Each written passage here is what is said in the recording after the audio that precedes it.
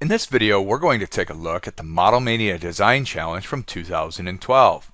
If you're unfamiliar with Model Mania, it's a design challenge held every year at SOLIDWORKS World where attendees are given a drawing like this, and they're tasked with creating the part in SOLIDWORKS both as quickly and as accurately as possible. Now, if that wasn't enough, when they're finished, they're given an additional drawing with a series of changes and tasks, usually including performing a simulation. So we're going to go ahead and look at creating this part, and it's fairly simple to create. It's really comprised of two views. The front view, which contains most of the dimensional information we're going to work with, and the top view, which removes several pieces or several areas of geometry from the front view. In addition, notice in the lower left-hand corner that a material has been specified. And this is because, as I mentioned, in Phase 2, you'll probably have to perform a simulation. So let's dive into SOLIDWORKS and look at that first. I'm going to go ahead and start by setting the material by right-clicking on the Material node inside of the Feature Manager tree. If the material specified is in your favorites, you can quickly grab it there by simply selecting it. Otherwise, you can go into the material library where you can choose from several different material types. In this case, we're going to choose plain carbon steel. Now, several things happen when you specify the material. The first thing you'll notice is the appearance of the part changes to look like the material it's made out of. Additionally, the crosshatch is set, so when you create any drawings of this part, the crosshatch in any section views is set properly. But most importantly, the physical properties of the material have been defined. This will be important when we do things like perform a simulation, calculate the center of mass, or the weight of a part. I'm going to go ahead and press apply to apply that material. You'll notice that as we create the part, that the material properties look that way. So let's look at creating the actual part here now. I'm going to start with everything that's on that front view, but I am going to go ahead and draw it on the right plane. The plane you created on isn't really important, and this is just a matter of preference. There's several places you could start here, but I'm going to go ahead and start with this circle up in the front left. Now, the dimension here is given to us as a radius value, so I'm going to go ahead and type in the diameter equivalent of this in this case. If you want to change this after the fact, you can always right-click on a dimension, go to the display options, and choose to change how it's displayed. Additionally, there's a series of circles down here on the bottom. One is a radius of 9 millimeters, and the other is a diameter of 9 millimeters. Now, I accidentally clicked and dragged that out, so we'll add that dimension. There's a copy of these same two circles over to the side here. You'll notice that I just draw these, and what I'm going to do is I'm going to add relationships between these to ensure that their sizes always stay the same. This way, if I change the diameter here, it'll change the diameter here. Additionally, I'm going to go ahead and ensure that these two circles are always horizontal to one another, and then add some of the dimensions that I know. For example, I know that this circle is 30 millimeters below the first one I created. Additionally, the distance between these two circles is 24 millimeters, and finally the distance from the front arc to the back arc is 100 millimeters. By adding those dimensions, we fully defined this geometry, meaning it's locked in place. All that's left is really to connect the dots between the rest of it. I'm going to go ahead and start up here on the top by drawing a line straight out, and now I want to quickly transition to a tangent arc. An easy way to do this is while you're still in the line tool, just move your cursor back to the end point of that line and drag it back out, and you'll notice that the line will change to the appropriate type. Then I'm going to go ahead and just snap this to the circle and then add the tangency relationship and finally the radius to this arc. In this case, it's 100 millimeters. We're going to do something slightly different down here on the bottom by creating a 3-point arc between these two circles. I'm just going to draw this. Now, I'll over-exaggerate this so you can see why I go back after the fact and add this tangency relationship. That always ensures that those lines are tangent to one another, and then all I have to do is go ahead and add the radius. Very similar in this case, we're going to go ahead and do something quite the same. We'll create a 3-point arc between these two circles, and then again, add the tangency relationships by simply window selecting the two, and then finally adding the radius dimension, in this case 50 millimeters. So I've created all the geometry from the front profile. I could go through the process of trimming all this geometry away, but you'll notice it's actually not necessary, because when we go ahead and extrude, we can use something something called contour selection. I can select different regions of my sketch and I can extrude just those pieces. So for example, if I also wanted to include these two circles, for example, I could grab those, and finally the internal region. Now in this case, I do want to make this a midplane extrusion, and we should enter the appropriate dimension value, which is 24 in this case. Remember, by creating a midplane extrusion, I'm keeping the origin of the part as well as the right plane right down the center. That'll be important as we go ahead and create this next feature. The next feature I'm going to create is the cut on the top. So I'm going to go ahead and do this on the top plane. I'm going to go ahead and start by simply drawing a line, and using that same technique we just mentioned, by being in the line tool, I'm going to move my cursor back, and I'm just going to drag an arc out and snap it to the edge of the part. Then we'll just add a few dimensions. I'm going to dimension from the edge of the part to the inside 8 millimeters. The radius of this arc is 20 millimeters, and finally the distance from the end of that arc to the end of the part is 65. Now you'll notice one of the things I didn't do here is I didn't close this sketch off. I want to point out the fact that you don't always need to do this as long as your sketch terminates all the geometry it encompasses. Let's take a look at what I mean. When I go ahead and choose to create a cut with this and specify either a through all or a through all in both directions, SOLIDWORKS creates actually a cutting surface, and then it presents you with an area where you can specify which side of that surface you want to remove. The thing to keep in mind here is this surface needs to cut all the way through the part. If this endpoint fell short, this feature would fail, and you would want to look at closing the profile off.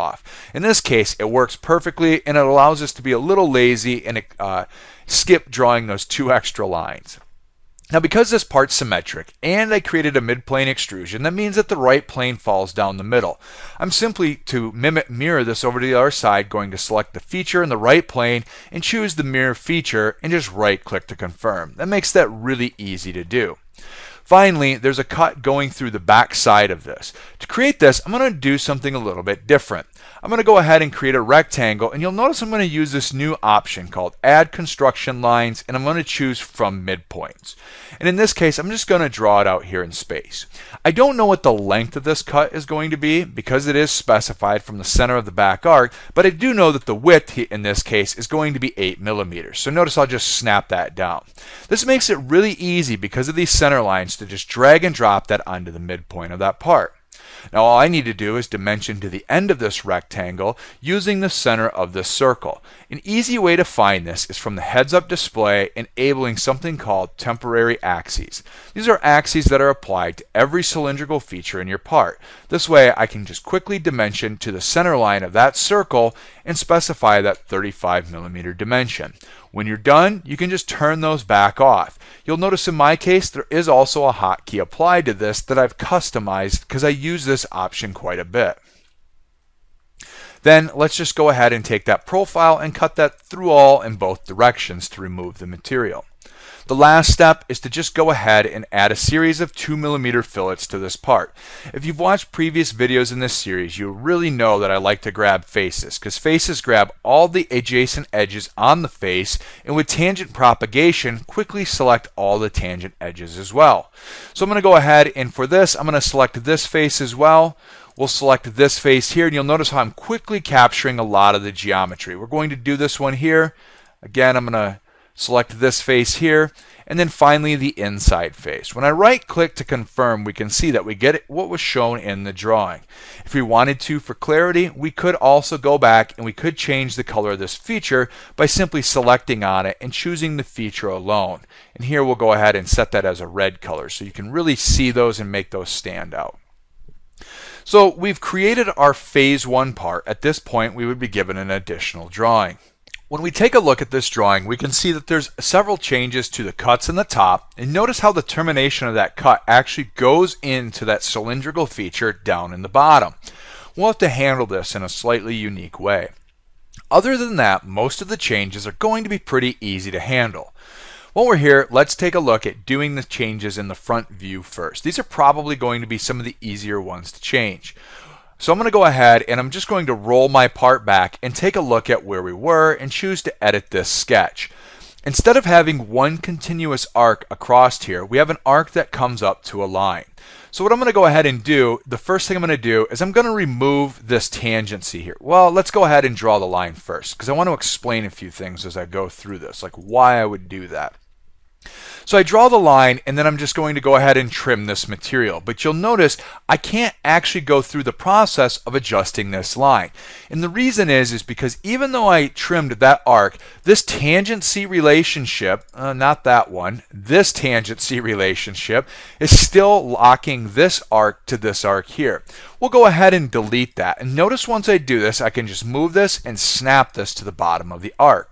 We do need to change the radius of this arc as well to 30 millimeters, and notice this subtle change. Instead of being defined as a radius of 7, this width of the top has instead been changed to a width of 12 millimeters. So the dimension has changed there. You could have just changed the radius to 6 if you wanted to as well, but I like to make my dimensions match what's on the drawing.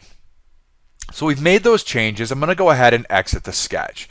So far, everything's updated all right. When we look at this cut, a significant change happens here. We increase the depth of this cut to 85 millimeters. And that cuts into this round at the bottom here, which by looking at the drawing, we can see is supposed to extend out.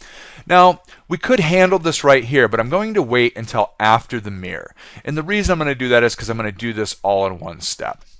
If we go back to the original sketch, you'll remember from that sketch that I had created these circles using contour selection. If you didn't, you could just draw a new sketch here. What I'm going to do is I'm going to select the region between these two circles, and notice what it captures. It excludes the hole and gives us that boss we're looking for. And because this face is the end of the part, we can just choose through all for our termination direction and enable direction 2 and get that all in one go. Now I could have done this before the mirror and extruded it in one way and then included the boss in the mirror as well. So you could have really tackled that two different ways.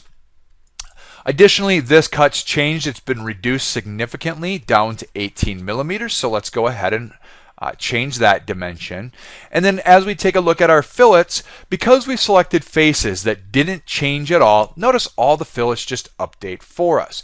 But it automatically captures these new edges that are adjacent to the faces we selected.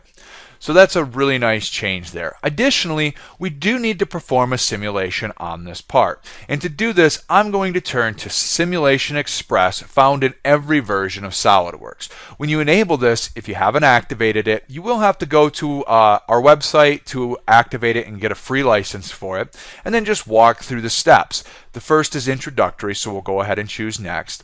Then we need to apply a fixture where the part will be held in place. So I'm going to go ahead and choose to add one, and I'm just going to select all this geometry at once. You could do these individually if you wanted, but because in Simulation Express you could only create a fixed type, I'm just going to select them all at once. In SOLIDWORKS Simulation, you could create many different types of fixtures. And then we're going to go ahead and move on to the next step. At this step, we want to apply a load to the top face. So I'm going to go ahead and choose to add a force to this top face, and you'll notice that it's given 500 newtons. So I'm going to go ahead and just press 500. Now in this case, you can see that the direction of the arrows is correct. It's going in the direction of the face. But say we wanted to go in a different direction. You could change those options here. But we're going to go ahead and keep what we have. So we've created our fixtures, we've created our load. All that's next is to apply the material, which we've already done. Notice that Simulation Express automatically captures the information it needs. If we wanted to make a change, we could do this here, but we'll just move on to the next step and run the simulation. SOLIDWORKS very quickly will go through and mesh the part and give us our results back. It gives us a preview of how the loads act on the part to make sure this is what we expected. It is in this case. When we go to the final results, we're immediately given the factor of safety. It's in the description down here. It's 2.43883, or we could just say 2.44 if we wanted. One of the nice things about the factor of safety plot is we could find weakest areas in our design by changing this value. For example, we could say, show me where it's below 3, and it's going to show us the weakest areas of our design. Now granted, a factor of safety of 1 or in most cases 2 is going to be what we're looking for. We could also at this point show the displacement of the part as well, and we could see where the maximum deflection takes place. And as expected, it does happen out on the end of this part right here. You could also capture these values. I should note, in SOLIDWORKS simulation, you can completely customize these charts and change the unit and display type. So for example, if scientific notation isn't your thing, you could just change that to decimal places and specify that. So that's it. We've gone through the SOLIDWORKS simulation, we've gone through the Model Mania Design Challenge from 2012. We've created the part, made the change quite easily, and performed a simulation on it. If you're looking at going to SOLIDWORKS World, it's rapidly approaching, and I highly encourage you to visit the link either below this video or in the blog post where this is hosted.